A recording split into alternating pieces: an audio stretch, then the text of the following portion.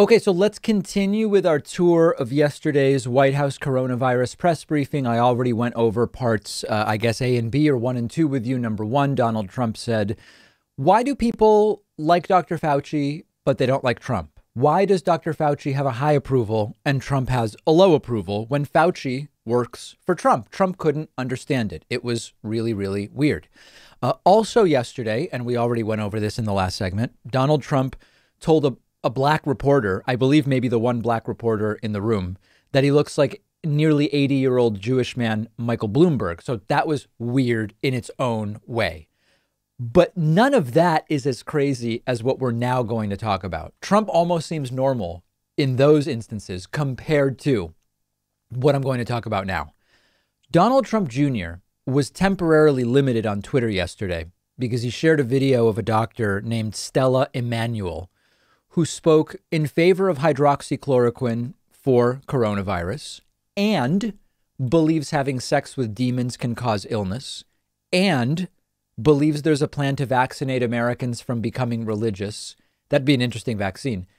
And Donald Trump shared the exact same video of Stella Immanuel to his 84 million Twitter followers, but later took it down once the you-know-what started to hit the fan.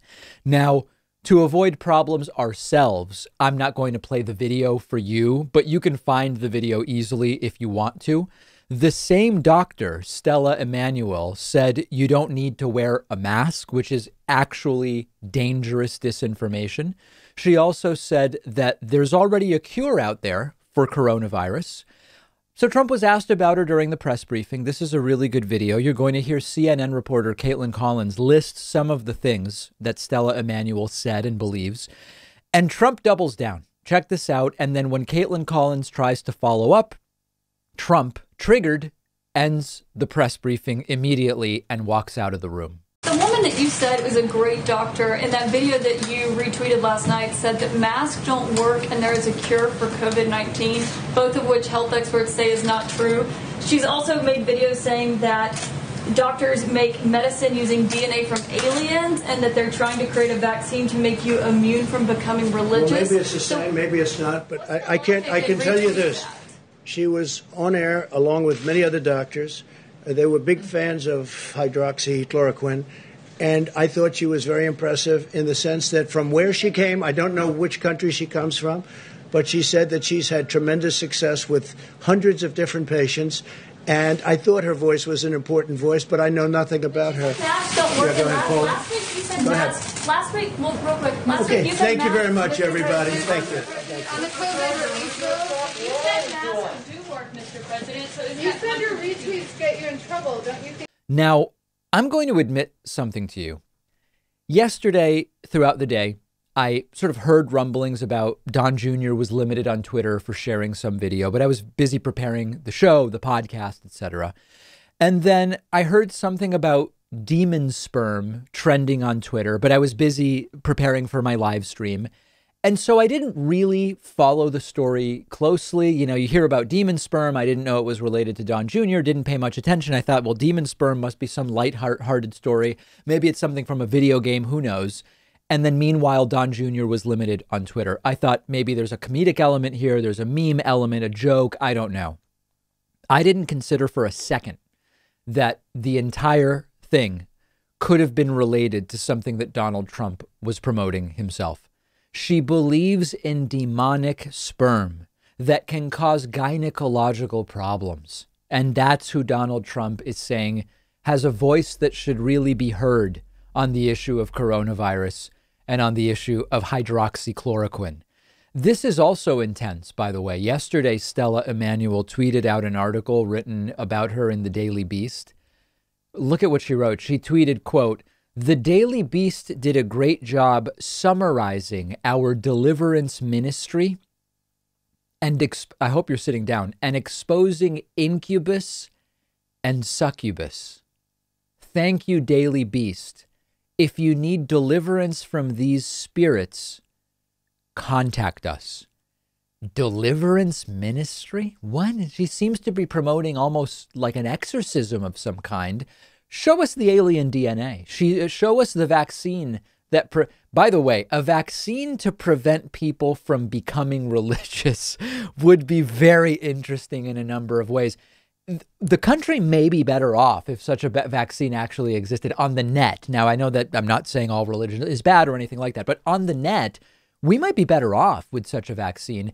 Imagine imagine anyone calling this woman a highly respected doctor whose voice is important, then realize that it's the president of the United States who is doing it. So what I want to think about is Trump this stupid, or does Donald Trump just prioritize angering the left? And remember, prior to Trumpism, the three main wings of the American right were small government type liberty folks, you know, people like in the Tea Party and the more libertarian minded, the low tax pro-business conservatives like Mitt Romney as an example, who aren't the most socially conservative people, but sometimes they are, but it's really not as much about social issues as it is about low taxes and a pro-business environment. And then the third wing would be the religious conservatives whose priority is, you know, often evangelical Christians who care the most about abortion, social issues, gay marriage, etc.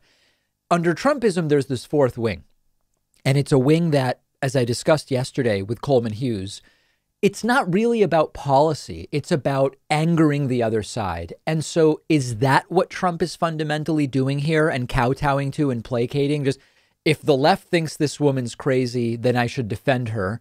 And is it as simple as that? Or does Trump genuinely think that this is somebody that should be listened to? I mean, I just don't get it. I don't really know what this is all about. And it's always easy to say it's meant to be a distraction. It's meant to be a distraction from the coronavirus death toll, which spiked over 1,200 yesterday for the first time in a while, or it's meant to be a distraction from the fact that Trump's losing every poll, or, you know, you can always say it's a distraction, but I think that there's probably some deeper explanation or understanding that we could have here. Insane. Absolutely insane. And I don't have the clip, but I guess today when Trump was doing the helicopter press conference, just as he was walking out to his chopper, he was asked again about this doctor, Stella Immanuel, and like tripled down on it, although I haven't seen that video yet. I will take a look at it. Let me know what you think explains what's going on here. If you love feeding your intellectual curiosity, but you're always struggling to find the time, check out one of my all-time favorite apps called Blinkist. Blinkist lets you consume an entire book on your way home from work. They take thousands of popular nonfiction books, condense each one into text or audio that you can get through in just 15 minutes, and you get all of the important core ideas and information from that book.